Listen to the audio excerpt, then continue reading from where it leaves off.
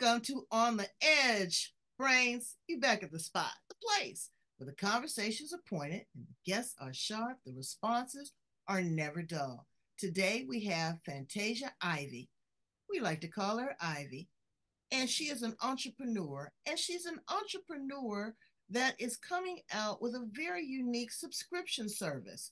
Now, they got the food that comes to your house, your clothes come to your house, the pet groomer comes to your house, but feminine hygiene coming to your house on a regular basis. If you are a woman with a uterus, believe and trust, you will appreciate this and the value in that. But how she came up with this business model, this paradigm, and the additional services that she is offering. We're going to talk to her about that. And we're just excited to have her here. She's all the way from Douglasville, Georgia, right? Yes, that is where I'm located. Now, how far is Douglasville from Atlanta? I'm not It's about familiar with 30 Georgia. minutes. Yeah, 30 minutes. It's on the outskirts. Yeah, okay. Well, you on the inskirts. Tell my brains, Ivy, how to get in contact with you and how you show up in the world. Yes, well, in order to get in contact with me, number one, you can find our website at www.iwellness.store. Also, on all social media platforms, we are iwellness.co. Okay, and in regards to how we got started, this is such a funny story. Okay, so I was recovering from a knee surgery and I had my toddler. I'm here in Georgia by myself, so I had to wait like a week for my mother to be able to come after my knee surgery. Great, right? So I'm like running after a toddler on crutches. And another crazy thing happened was I started my cycle and I was like, oh my gosh, I do not have what I need in order to deal with this. Great. So I'm like, okay, well, let me go to DoorDash or one of those platforms, to have it just delivered to me. And then I looked at those delivery fees. Now, mind you, I'm recovering from a knee surgery, so I don't have the money for the additional taxes and fees and the tip and everything else like that on top of my feminine hygiene products that I need. And So, on top of the fact, you got cramps. and a toddler. So I'm just like, okay, you know what? Something's got to give. I said, how come they have things for like deliveries for dogs and stuff like that, but I don't see anything that's catered to just sending us our stuff every month because we're going to go through this every month. How come there's nothing like this? And I was like, hold on, wait a minute.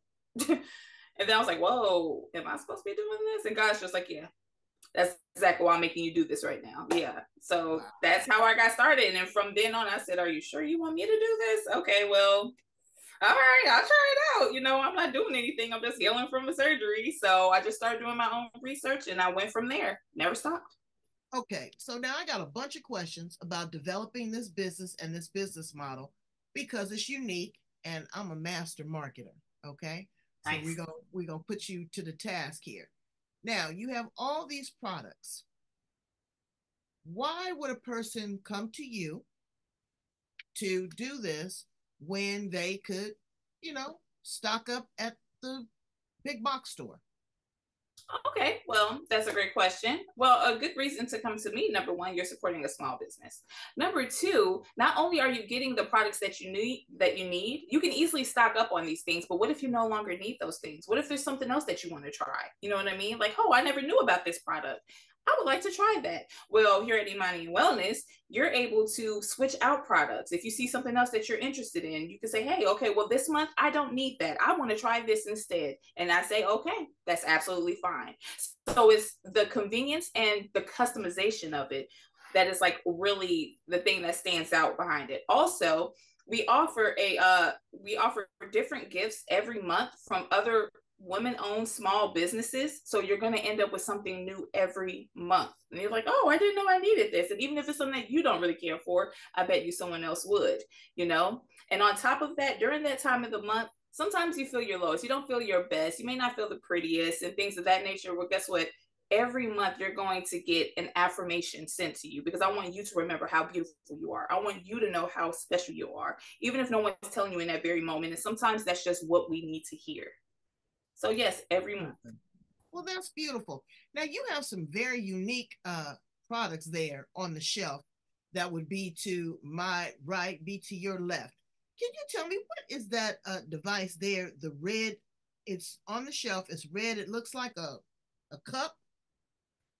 No, those are actually just roses over there. But in fact, we will actually be offering the menstrual cups, the reusable items. We have the organic items, and even the best sellers, the things that you grew up on, your mother's mother grew up on, and things of that nature. So some people like the traditional things. Other people want to go more eco-friendly, and we're going to be catering to all audiences.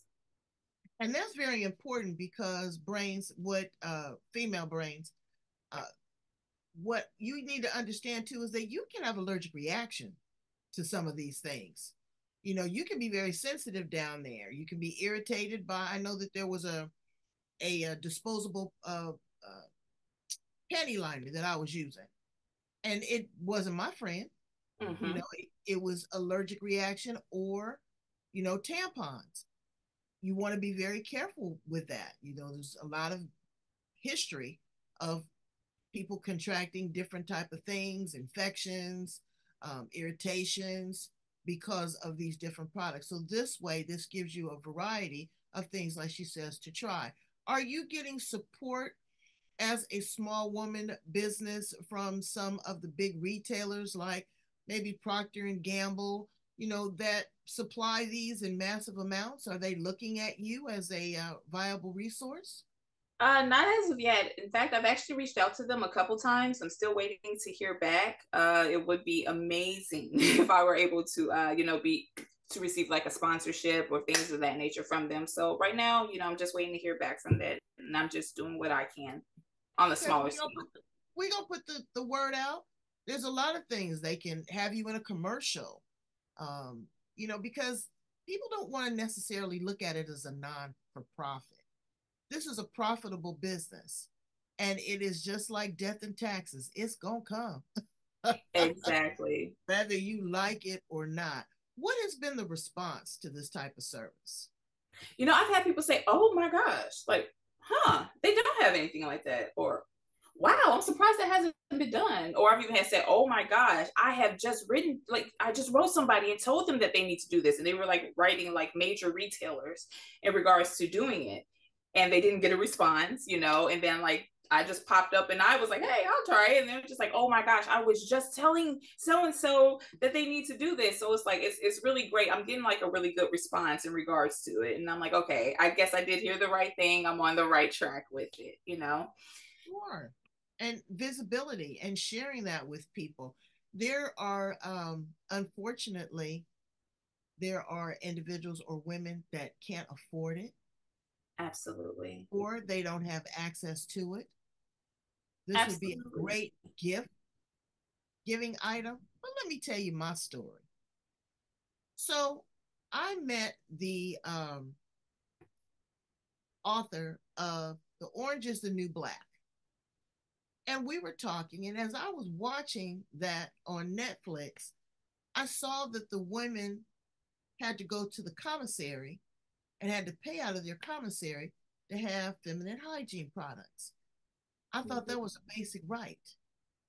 Absolutely. They're only allowed Like, like Oh, I'm sorry. They're only allowed like what 12 pads, and they can have up to 24 with permission. In terms of tampons, they have to work in order to get that. They're not going to get that for free. So they basically have to ration their menstrual cycle products until they're able to, afford it, and hopefully, they're able to afford what they need, or else they're going to free bleed, which is and not you don't, hygienic and yeah, it's not and you safe. don't even understand how that makes you feel as a human being. Exactly. I So cried.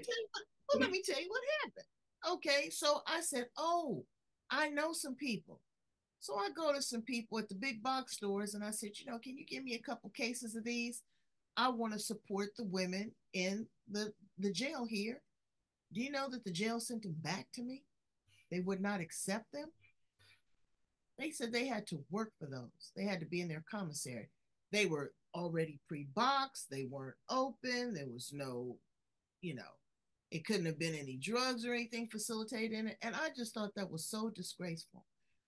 And I also turned you on to a woman that is working in Africa to help these young African women with having feminine hygiene. They don't go to school for that week or that month because of what happens to them.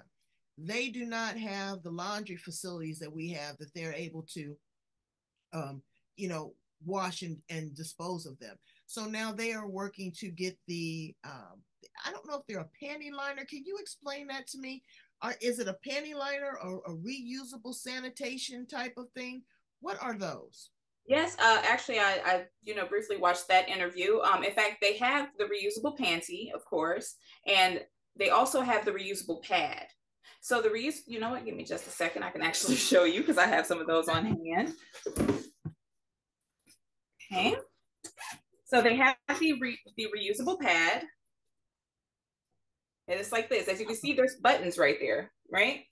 Okay. So you can easily snap this on your underwear, and voila, they have a pad here. And then you're able to reuse them. You can wash them, and then you have them again.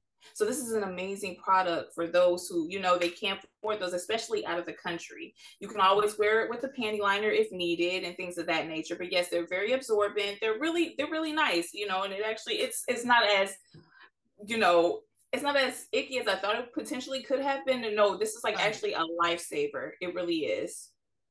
Okay. All right. And sometimes women's flow is very heavy where they need a pad and a tampon. They can have, Absolutely. medical conditions where they have fibroids or they have endometriosis, whatever. And this is, it's embarrassing. You Yes. feel less than human. Um, Sometimes there's an odor associated with it. So to be able to change that and feel clean and sanitized is amazing. So I had never seen those before. That's pretty neat.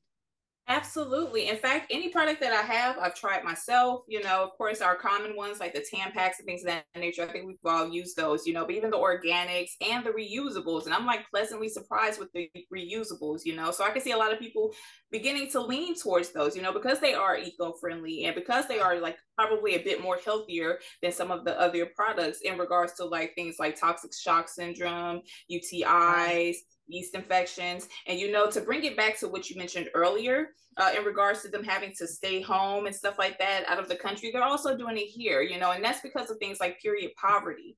Period poverty is affecting just about us globally, you know what I mean? If you don't have the funds for it, it's projected that they'll be making over $60 billion in the year 2030, and that's just targeting feminine hygiene products. That's just that. Of course, when it came to the jail, they look at it as like a profit. Why? Because 26 states consider feminine hygiene products as a luxury instead of a necessity. Wow.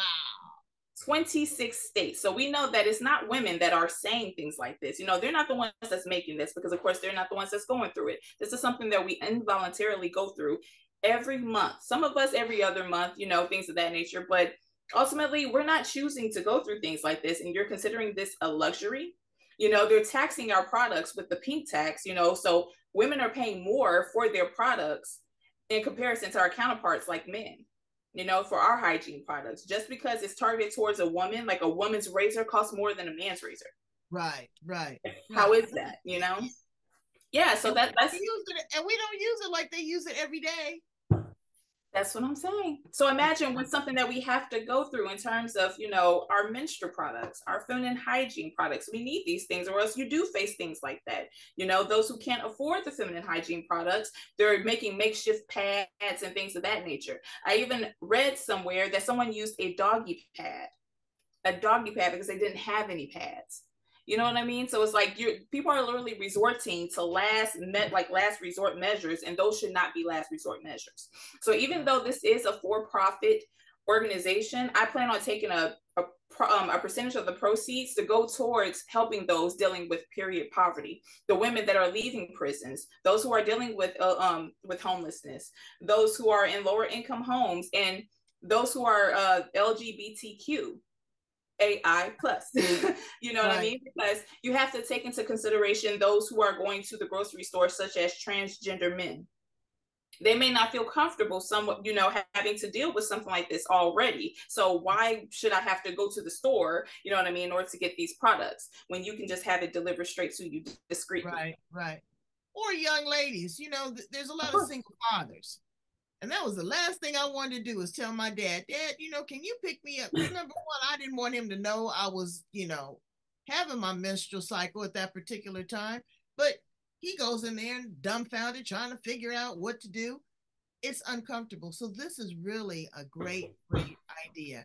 And so my hats off to you and I wish you much success. Let's ask you some fun questions about you. Okay. Okay. If you weren't doing this, if this wasn't your passion project, what else would you like to do in life?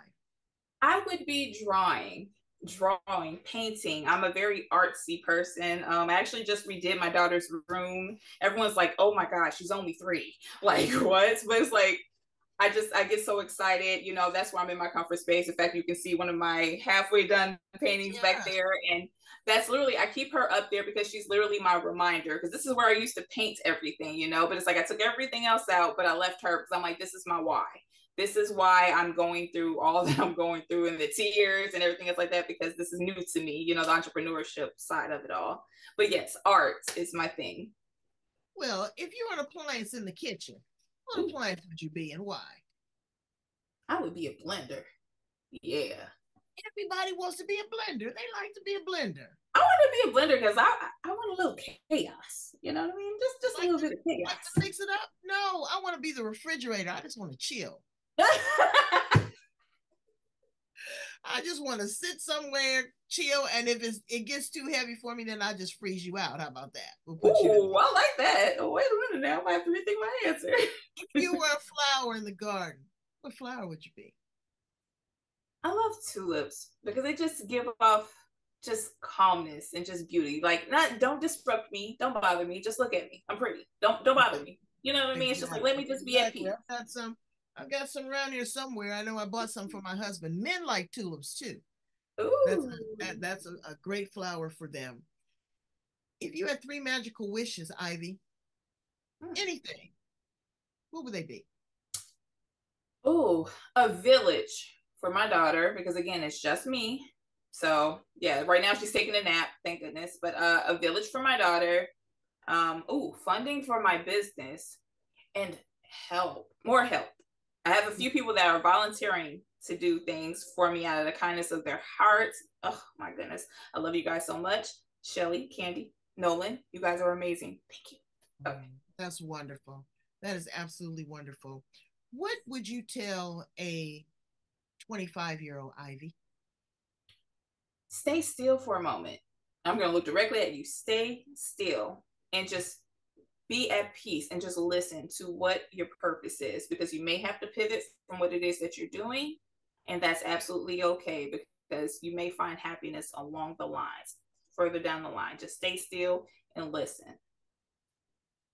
You got to turn up your listening skills, Brains. That's very good. If you were an animal, what animal would you be?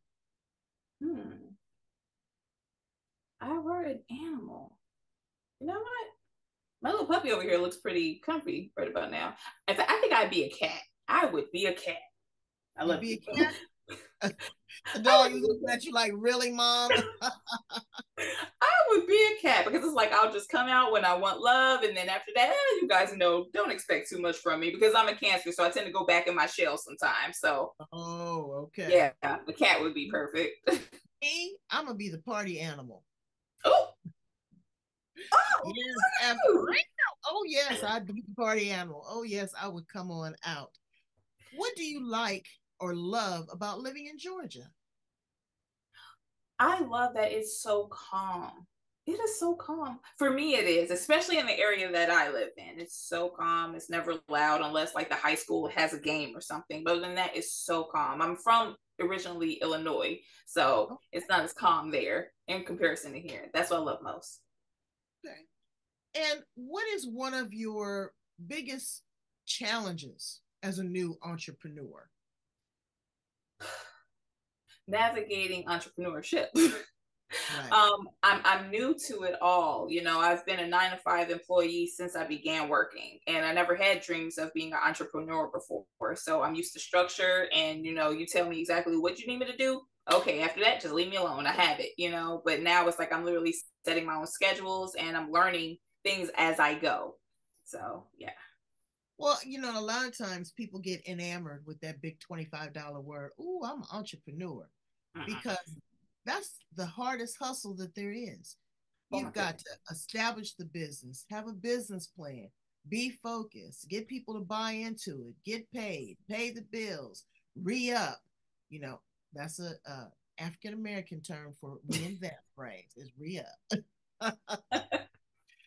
But you have to do all these things and then start all over again. And then there's going to be downtimes. But what I can say to you is to be encouraged and enjoy the ride.